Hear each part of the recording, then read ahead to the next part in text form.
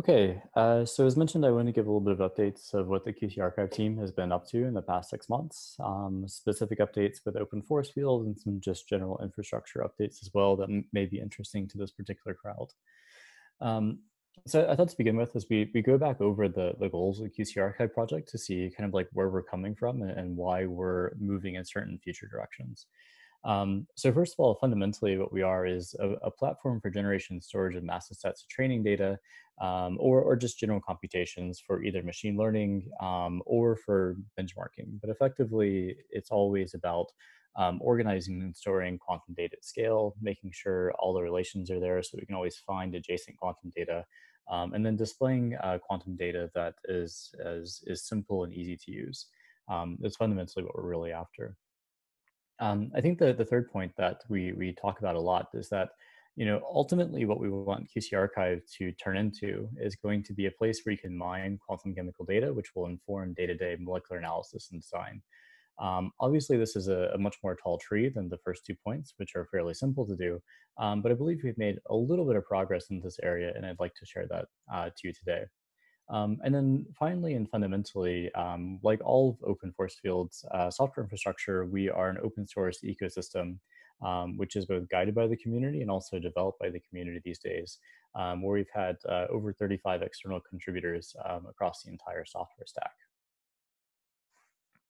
So to focus really on generation of machine learning data, what we kind of view is a very simplified machine learning pipeline like so. First of all, you choose the molecules in your training set. You want to calculate energies and properties. You want to get those energies and properties, combine them with your featureization sets, and then finally do your analysis and potentially publish papers, models, and data. And when we look at this, what we say is, within this pipeline, what are the things that we can actually help out with? What are the things that we can standardize and canonicalize to make it easier to form this pipeline? And our end answer was the following boxes. So first, making sure that generation of quantum chemistry data across different methods and basis sets, and even programs, is as seamlessly as possible. So in this top box up here, we actually have the computation of omega B97X with the Psi4 program on the QM3 dataset. And also for comparison, the ability to compute, for example, torch Annie through or Annie1X through the same exact QM3 dataset. And in this way, we should be able to homogenize the ability to do arbitrary computations on these large data sets. In the bottom right-hand corner, we can then get these properties back, for example, into a pandas data frame or CSV file or whatnot, which will allow very easy labeling of the data. Of course, featureization is going to be extremely bespoke these days, so you can do an individual combination with bespoke workflows, but for different kinds of featureizations. Then, of course, the two other areas where we believe we can help out is both publishing the computational model and being able to hook this into a larger ecosystem, as well as publishing the data in a place where it's going to be in a standardized format and also easily available to the rest of the quantum chemistry or other communities. In particular, our enhancements for this particular machine learning workflow. So we've really radically improved the performance for very large molecule data sets. So handling million molecule data sets is not a problem for kind of like the machine learning side of things. We now have the ability to export these very large data sets in HDF5 format. We've also added a bunch of tutorials and examples using QC Archive to kind of get up quickly into speed, to be able to generate this data quickly and easily. And we've also looked deeply into storing wave function information. So if you want to store, say, orbitals or densities or even Fock matrices, we can now do that as well and present them to you in a very similar way of, here's a pandas table of NumPy arrays. If you go to the link at the top, you can explore all these examples and more, trying to show you how to kind of get up to speed and quickly interacting and generating quantum chemistry data. The other two things that we've been working on, which I'll actually talk a little bit about later, but one, we have a new quantum chemistry machine learning database where you can deposit all of your data as mentioned, and I'll give like a little demo of that. And we also have made it a bit easier to add new machine learning models to QC Archive using kind of something like torch Annie as an example of what this should look like. So that's the primary machine learning workflow. And then also we'd like to talk a little bit about workflows with open force field. So here we have kind of a different set of computations required. With something like open force field, we of course are not interested in single energies or single gradients, but we're actually more interested in complicated values. So Haya was showing off, for example, the torsion drive computations and the results from them within the QC archive. So far, open force fields computed about 4,800 of them. A new and upcoming thing that we've been looking at, for example, is the ability to engage, for example, workflows to handle nitrogen inversion centers, which has requested a new service called a grid optimization, which effectively does a constrained scan over, for example, is a given nitrogen center inverted or not, and we're able to provide effectively energy surfaces from that. So far, we've run about 1,300 of them. I suppose we'll probably get an update from the results of those computations fairly soon as well.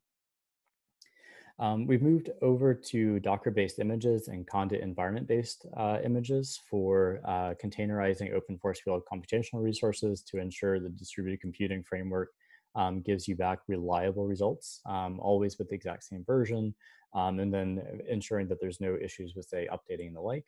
And that, in turn, I think, has really given rise to a pretty high level of uptime and compute scalability.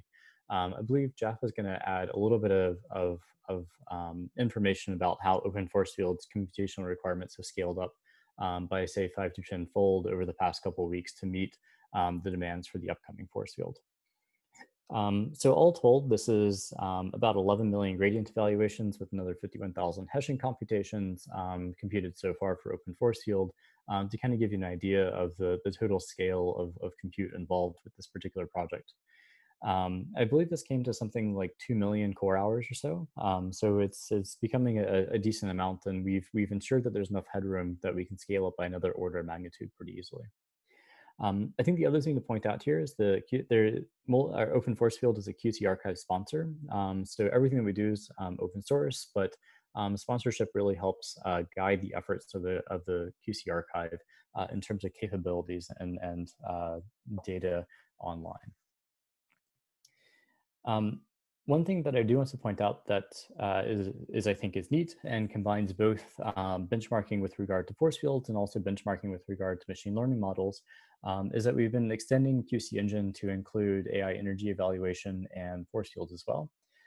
So for example, here's an geometry optimization schema input for the Sci4 program with a given level of theory. So this is a megabinary set X-D. In this case, we should have added a basis set, but to give you an idea here. And of course, you get the geometry back out after this optimization. If we want to switch out something like torch-ANI, it's going to be a single line where instead of calling Sci4, we want to compute torch-ANI with the ANI1 method. And then something that we've been adding and is worked by a lot of open force field scientists, for example, is the ability to do something like running Smirnoff through this exact same framework. And so what this will do is this will really give rise to the ability to give a perfect one-to-one comparison. We're always running the exact same workflow for all the different backends, which will ensure that we get a very apples-to-apples comparison when we start benchmarking things like Smirnoff 99 Frost and similar force fields that are coming out. So this is coming soon. We're pretty excited about this to be able to automatically generate benchmark data, not only for quantum, but also for different force fields as well.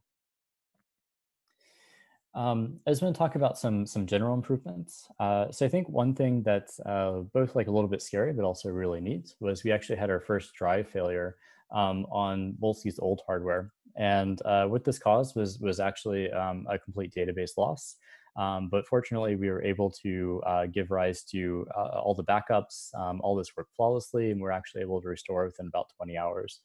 And when we did this restore, we actually migrated to a new server, which we were planning to anyways. And the new server has about 5 years of scalability built into it. And I think most importantly is now the primary database is resilient to individual drive failures. So we can actually lose a couple drives on the new server without anything going down and not having to do a full backup restore. On top of this, it kind of highlighted that 20 hours is probably a little bit long. So we instituted new hourly, nightly, and monthly backup strategies to further limit data loss and improve recovery time. So before, we lost about 6 hours of compute and it took us about 20 hours to come back up. In the future, we should only lose about an hour of compute, and the recovery time should be more likely on the order of an hour timeline. So we're pretty excited about this. We're talking about this because it was kind of a highlight of how important this kind of thing is, and making sure that the backup and the security is there. And kind of our first pass at this kind of guarantee actually worked without a hitch. So we're very happy about that. More software-based improvements is we've been making basically everything faster. So the ability to add, tens or hundreds of thousands of molecules at the same time is now much, much quicker, by about a factor of 50. So all kinds of creations and operations within QC Archive are much faster.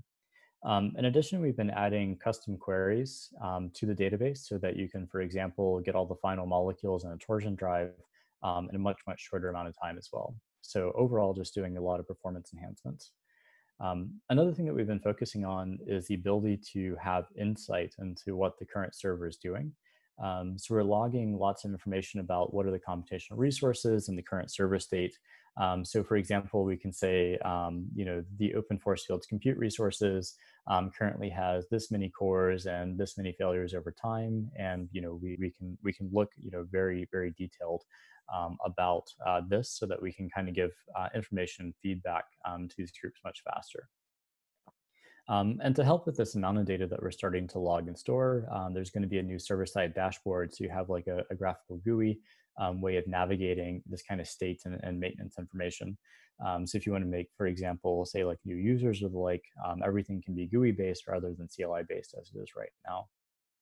And I just want to say this is a very small fraction of the software enhancements that we've been really working on over the past 6 months. I think we have combined 200 pull requests from a few dozen contributors during this time period. So things are moving really quite rapidly, which is great. And so I wanted to bring up a new thing that we've been working on, which is, how can we use this archive chemical data to kind of inform day-to-day molecular analysis and design? Again, this is obviously something that's much more complicated and much more nebulous than the previous two goals. But I just want to demonstrate two ways we've been approaching this. So first is the ability to do different kinds of web applications. So for example, this is the web application for showing machine learning data. So you can kind of look at effectively every single machine learning quantum chemistry data set there is. We've curated them all.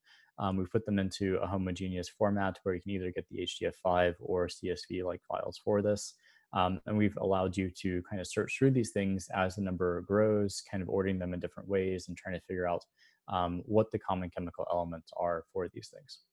So we've made a lot of agreements with the generators of these data sets so that the data sets are published online at QC Archive concurrently with being exported to something like Zenodo or Figshare or the like.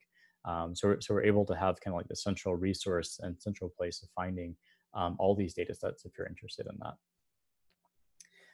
Another one that we're doing is interactive ways of plotting and looking at various statistics.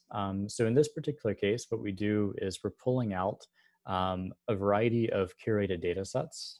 So in the quantum chemistry world, for example, it's fairly popular to take one of about 30 different molecules or reactions that are kind of well known in the literature and do different kinds of DFT or basis sets comparisons for them. And so what we've done is we've gone through and we've recomputed all of these that we can find, and we've recomputed them to make sure that they're kind of on a standard footing, and we have a whole bunch more metadata about what they actually describe. And what this web app allows you to do is slowly and interactively choose a data set, then build out the method that you want to display, and in various ways. So if you want to look at bar or violin plots, if you want to do different group buys, or different methods or basis sets, you can interactively explore things. So we think this is going to be, really cool direction for something like the QC Archive to go in, because we're able to continuously drill down and deliver, what is historically in papers, but now just online and can be accessible in a couple of clicks.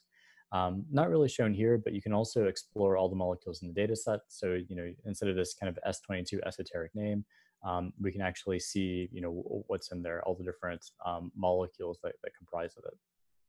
And I think the thing that's going to be really neat that once we get to is we're going to actually be able to compare time to solution. So for example, here we have different basis sets and, going from def2 SVP all the way up to og CCP VTZ is going to be, dramatically more costly, perhaps by a factor of 10. And so what we kind of hope to do is be able to give you a plot where we give you accuracy versus performance. So you can make much more informed decisions on top of just what is the most accurate method that there is, because that's not the only metric that people care about.